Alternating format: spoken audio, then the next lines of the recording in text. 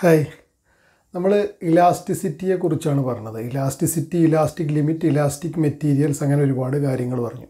അപ്പോൾ നമ്മൾ പറഞ്ഞിട്ടുണ്ടായിരുന്നു, നമ്മളൊരു ഫോഴ്സ് അപ്ലൈ ചെയ്യുമ്പോൾ ആ ഫോഴ്സിന് പറഞ്ഞിരുന്ന പേര് ഡീഫോമിങ് ഫോഴ്സ്. അതിൻ്റെ സ്ട്രക്ചറിനോ ഷേപ്പിനോ ഡയമെൻഷനോ എന്തെങ്കിലും ഒരു ഡയമെൻഷന് മാറ്റം വരുത്താൻ വേണ്ടി നമ്മൾ കൊടുക്കുന്ന എക്സ്റ്റേണൽ ഫോഴ്സിനെ നമ്മൾ എന്ത് പറഞ്ഞിരുന്നു? ഡീഫോമിങ് ഫോഴ്സ് എന്ന് പറഞ്ഞിരുന്നു.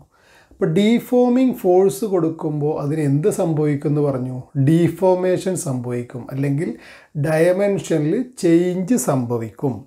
ഇപ്പോൾ നമ്മൾ നോക്കുക, ഇപ്പോൾ ഇവിടെ ഒരു റബ്ബർ ബാൻഡ് ഒന്ന് പൊട്ടിച്ചതിൻ്റെ ഒരു പീസാണ് എൻ്റെ കയ്യിലുള്ളത്. അപ്പോൾ ഇതിൻ്റെ ഒറിജിനൽ ഷേപ്പ് ഇങ്ങനെയാണ്. ഇപ്പോൾ കുറച്ച് ഞാൻ നീളത്തിൽ വെച്ച് കഴിഞ്ഞാൽ തന്നെ ഏകദേശം അതിൻ്റെ ഷേപ്പ് ഇങ്ങനെയാണ്. ഇനി ഞാൻ അതിൻ്റെ എൻഡിലൊരു ഫോഴ്സ് കൊടുക്കുകയാണ്. എന്ത് ചെയ്യുന്നു?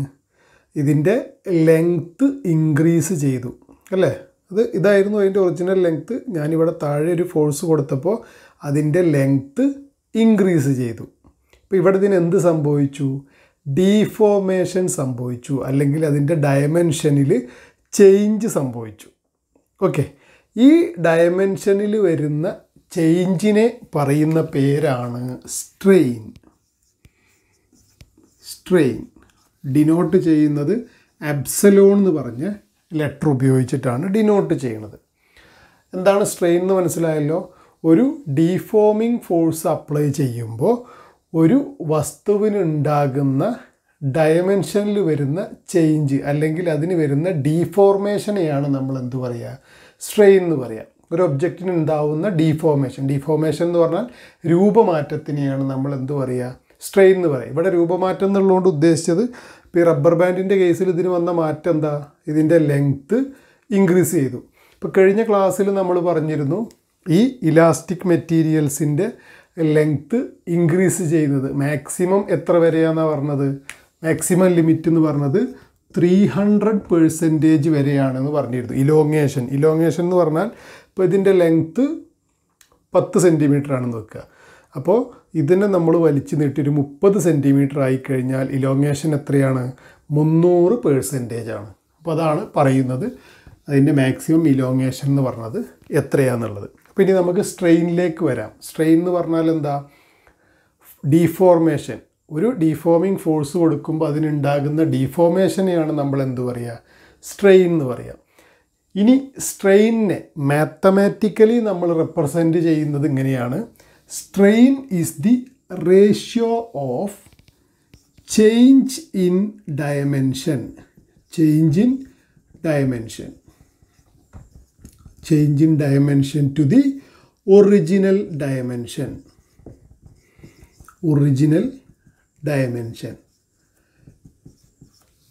Change in dimension to the original dimension. Change in dimension നമ്മൾ ഡിനോട്ട് ചെയ്യുന്നത് ഡെൽറ്റ എൽ. ലെങ്ത് ആണെങ്കിൽ എൽ, ഏരിയ ആണെങ്കിൽ എ എന്ന് പറഞ്ഞ് മാറും. ഇങ്ങനെ അല്ലെങ്കിൽ ഇങ്ങനെ റെപ്രസെൻറ്റ് ചെയ്യും. ഏത്? Change in ഡയമെൻഷനെ. ഇനി നമ്മളിവിടെ എന്താണ് ഇവിടെ ചേഞ്ച് ഇൻ ഡയമെൻഷൻ എന്ന് ജസ്റ്റ് ഒന്ന് പറയാം. ഇവിടെ നോക്കുക, ഈ ഒരു റബ്ബർ ബാൻഡിൻ്റെ ലെങ്ത്ത്, ഒറിജിനൽ ലെങ്ത്ത് നോക്കിയപ്പോൾ 10 സെൻറ്റിമീറ്റർ ആണെന്ന് കണ്ടു. ഇതിൻ്റെ ലെങ്ത്ത് 10 സെൻറ്റിമീറ്റർ ആണ്. ഞാനിവിടെ ഒരു ഫോഴ്സ് കൊടുത്തു. അപ്പോൾ ഇതിൻ്റെ ലെങ്ത്ത് എത്രയായി? 15 സെൻറ്റിമീറ്റർ ആയി. ഓക്കെ, 15 സെൻറ്റിമീറ്റർ ആയി. ആദ്യം 10 ആയിരുന്നു. ഒരു ഫോഴ്സ് അപ്ലൈ ചെയ്ത് കഴിഞ്ഞപ്പോൾ അതിൻ്റെ ലെങ്ത്ത് എത്രയായി? 15 സെൻറ്റിമീറ്റർ ആയി. അപ്പോൾ ഇവിടെ വന്ന ചേഞ്ച് ഇൻ ഡയമെൻഷൻ എത്രയാണ്? ഡയമെൻഷനിൽ വന്ന മാറ്റം എന്ന് പറഞ്ഞാൽ 5 സെൻറ്റിമീറ്റർ ആണ്. ഇനി സ്ട്രെയിൻ എന്ന് പറഞ്ഞാൽ എന്താ? Change in dimension divided by original dimension. ഇവിടെ വന്ന ചേഞ്ച് 5 സെൻറ്റിമീറ്റർ ആണ്. ഒറിജിനൽ ഡയമെൻഷൻ എത്രയായിരുന്നു? 10 സെൻറ്റിമീറ്റർ ആണ്. അപ്പോൾ ഇവിടുത്തെ സ്ട്രെയിൻ എന്ന് പറഞ്ഞാൽ എത്രയാണ്? 0.5 ആണ്. യൂണിറ്റ് ഉണ്ടാവുമോ? ക്യാൻസൽ ചെയ്ത് പോവും, യൂണിറ്റ് ഇല്ല. അപ്പോൾ ഏറ്റവും ഇമ്പോർട്ടൻ്റ് ആയിട്ടുള്ളൊരു കാര്യമാണ് ഇപ്പോൾ പറഞ്ഞത്. Strain it has no units. Strain എന്ന് പറഞ്ഞ ക്വാണ്ടിറ്റിക്ക് എന്തില്ല? യൂണിറ്റ് ഇല്ല. It is A unitless quantity. It is expressed in just A number. Clear അല്ലേ? അപ്പോൾ സ്ട്രെയിൻ എന്താണെന്നുള്ളത് നമ്മൾ പറഞ്ഞു. ഇനി നമ്മൾ പറയാൻ പോണത് ഡിഫറെൻറ്റ് ടൈപ്സ് ഓഫ് സ്ട്രെയിൻ ആണ്. ഏതൊക്കെ ടൈപ്പ് സ്ട്രെയിനുകളാണ് ഉള്ളത് എന്നാണ് പറയാൻ പോണത്. അതിൽ ഒന്നാമത്തതാണ് ലീനിയർ സ്ട്രെയിൻ. ലീനിയർ സ്ട്രെയിൻ അല്ലെങ്കിൽ പറയുന്ന പേരാണ് ലോഞ്ചിറ്റ്യൂഡിനൽ സ്ട്രെയിൻ. ലോഞ്ചിറ്റ്യൂഡിനൽ സ്ട്രെയിൻ അതിപ്പോൾ നമ്മൾ കാണിച്ച ഉദാഹരണം തന്നെ. അതായത് ഇവിടെ വരുന്ന ഡയമെൻഷനിൽ വരുന്ന മാറ്റം ലെങ്ത്തിലാണെങ്കിൽ, ലെങ്ത്ത് എന്ന് പറഞ്ഞ ഡയമെൻഷനിലാണ് മാറ്റം വരുന്നതെങ്കിൽ ആ ടൈപ്പ് സ്ട്രെയിനെയാണ് നമ്മൾ എന്ത് പറയുക, ലീനിയർ സ്ട്രെയിൻ അല്ലെങ്കിൽ ലോഞ്ചിറ്റ്യൂഡിനൽ സ്ട്രെയിൻ എന്ന് പറയുക. ലീനിയർ സ്ട്രെയിൻ അല്ലെങ്കിൽ ലോഞ്ചിറ്റ്യൂഡിനൽ സ്ട്രെയിൻ. അപ്പോൾ ഇതിൻ്റെ ഇക്വേഷൻ നമുക്ക് ഇങ്ങനെ എഴുതാം. Linear strain or longitudinal strain is equal to change in length divided by original length. Change in length divided by original length. Change in ലെങ്ത്തിനെ നമ്മൾ represent ചെയ്തു ഡെൽറ്റ എൽ. ഒറിജിനൽ ലെങ്ത്തിനെ ഞാൻ represent ചെയ്തു capital L. അപ്പോൾ linear strain അല്ലെങ്കിൽ longitudinal strain എന്ന് പറഞ്ഞാൽ എന്താ? It is the ratio of change in length to the original length. Ratio എന്ന് പറഞ്ഞാൽ ഈ ഫ്രാക്ഷൻ ആക്കി എഴുതുന്നത് change in length to the original length. ഇതിനും എന്തില്ല? യൂണിറ്റ് ഇല്ല. ഏത് ടൈപ്പ് സ്ട്രെയിൻ ആണെങ്കിലും അതിന് എന്തില്ല? യൂണിറ്റ് ഇല്ല. ക്ലിയർ അല്ലേ? അപ്പോൾ ഇതാണ് ലീനിയർ സ്ട്രെയിൻ എന്ന് പറഞ്ഞാൽ. അപ്പോൾ ഒരു ഡീഫോമിങ് ഫോഴ്സ് അപ്ലൈ ചെയ്യുമ്പോൾ, ഇപ്പോൾ നമ്മൾ ഈ പറഞ്ഞ ഉദാഹരണം തന്നെ, ഇവിടെ ഞാനൊരു ഡീഫോമിങ് ഫോഴ്സ് അപ്ലൈ ചെയ്തു. ഡിഫോമിങ് ഫോഴ്സ് അപ്ലൈ ചെയ്തപ്പോൾ ഇതിൻ്റെ എന്തിലാണ് മാറ്റം വന്നത്? ഇതിൻ്റെ എന്ത് ഡയമെൻഷനിലാണ് മാറ്റം വന്നത്? ലെങ്ത്തിലാണ് മാറ്റം വന്നത്. അതുകൊണ്ട് ഇവിടെ നടന്നത് എന്താ? ലീനിയർ സ്ട്രെയിൻ അല്ലെങ്കിൽ ലോഞ്ചിറ്റ്യൂഡിനൽ സ്ട്രെയിൻ ആണ്. ഇപ്പോൾ ലീനിയർ സ്ട്രെയിൻ അല്ലെങ്കിൽ ലോഞ്ചിറ്റ്യൂഡിനൽ സ്ട്രെയിൻ കാണാനുള്ള equation change in length to the original length. Ratio of change in length to the original length. Next രണ്ടാമത്തതാണ് lateral strain. Lateral strain എന്താവും? Lateral strain. ലാറ്ററൽ സ്ട്രെയിൻ എന്ന് പറഞ്ഞാൽ അത് പറയുന്നത് ഇങ്ങനെയാണ്. അവിടെ സംഭവിക്കുന്ന ഡീഫോർമേഷൻ ഏരിയയിലാണെങ്കിൽ ആ സ്ട്രെയിനിനെ പറയുന്ന പേരാണ് ലാറ്ററൽ സ്ട്രെയിൻ. നമ്മളൊരു ഫോഴ്സ് അപ്ലൈ ചെയ്യുമ്പോൾ അതിൻ്റെ ഏരിയ എന്ന് പറഞ്ഞ ഡയമെൻഷനാണ് മാറ്റം വരുന്നതെങ്കിൽ അവിടെയുള്ള സ്ട്രെയിനാണ് ലാറ്ററൽ സ്ട്രെയിൻ. അപ്പോൾ നമുക്ക് ഇക്വേഷൻ എങ്ങനെ എഴുതാം? എല്ലാം ഇത് തന്നെയാണ്. Change in dimension divide by original dimension. ഇവിടുത്തെ ഡയമെൻഷൻ എന്താ? ഏരിയയാണ്. അപ്പോൾ നമ്മൾ എങ്ങനെ എഴുതും? Change in area divided by original area. Change in area divided by original area. ഇവിടെയും നമ്മൾ റെപ്രസെൻറ്റ് ചെയ്യും delta A divided by capital A. Original ഏരിയനെ capital A എന്ന് റെപ്രസെൻറ്റ് ചെയ്തു. ഡെൽറ്റേനെ നമ്മൾ ഈ സിമ്പൽ വെച്ചിട്ടും ഈ സിമ്പൽ വെച്ചിട്ടും റെപ്രസെൻറ്റ് ചെയ്യാറുണ്ട്. നിങ്ങളുടെ ക്വസ്റ്റ്യനിൽ ഇടയ്ക്ക് ചോദിക്കുന്നൊരു ചോദ്യമാണ് ചേഞ്ച് ഇൻ ഡയമെൻഷനെ റെപ്രസെൻറ്റ് ചെയ്യുന്നത് എങ്ങനെ, ഡെൽറ്റ എൽ എന്നുള്ളത്. ഒന്നുകിൽ ഈ സിമ്പൽ വരും അല്ലെങ്കിൽ ഈ സിമ്പൽ വരും. പിന്നെ അടുത്തൊരു ചോദ്യം ഇതിൽ ചോദിക്കുന്നതാണ് എന്ത്? സ്ട്രെയിനിൻ്റെ യൂണിറ്റ് എന്താ? സ്ഥിരം ക്വസ്റ്റ്യനാണ്. അതുപോലെ പിന്നെ ചോദിക്കുന്നതാണ് change in length to the original length is called എന്ത് സ്ട്രെയിനാണ്? ലീനിയർ അല്ലെങ്കിൽ ലോഞ്ചിറ്റ്യൂഡിനൽ സ്ട്രെയിൻ. അതുപോലെ change in area to the original area lateral സ്ട്രെയിനാണ്. Next type സ്ട്രെയിനാണ് volumetric strain. Volumetric strain. Volumetric strain എന്താവും? വോളിയമെട്രിക് സ്ട്രെയിൻ എന്ന് പറഞ്ഞാൽ പേരിൽ തന്നെ ഉണ്ട്.